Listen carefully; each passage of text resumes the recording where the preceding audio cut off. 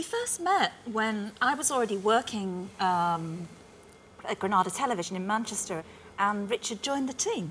The new boy. The new boy. Yeah. The new boy. New kid on the block. New kid on the block. There we are. He's up to the pop band. There we are. And I think... I'm thinking of your Ali G impression. I can see that, yeah. You haven't lost it. Go on. You go on. You met me too. Well, it's kind of... It's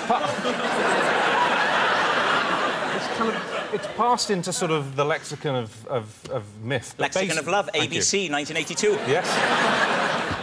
Granada Television had a thing in those days called the parenting scheme, where basically a more experienced colleague would adopt someone who arrived, and Judy was assigned the duties of looking after me, so therefore she was my mother. She took it to quite an extreme, didn't she? I mean, she made you feel very welcome, didn't she? Yes. Well, not at first. No, she told me where the lavatories were, and where the canteen... Was that the first thing when she looked at you? She thought, he needs to know where the toilets are. Well, he does, you know, actually. Does he? Yeah. Does he have a problem in that area? You're amongst friends. He has not the strongest bladder. That's not true.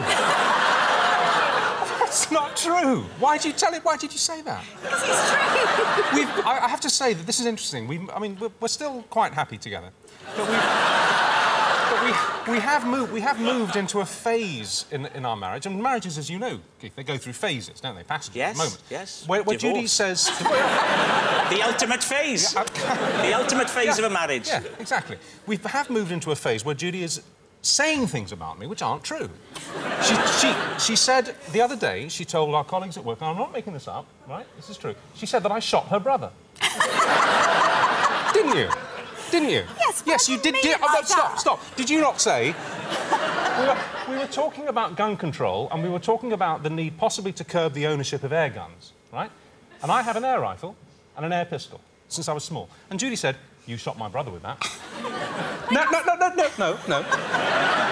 Judy's brother shot himself. With your gun? Oh, so it was my gun. I don't deny that. He was playing Western games with it, loaded. I told him not to. It went off. It nearly hit his willy. It was close, wasn't it? It bounced off his thigh. This was 8 years ago. Now that story, with him playing with my air pistol in his brother's back garden... With your encouragement. ...has become... You shot my... Has become... You shot my brother.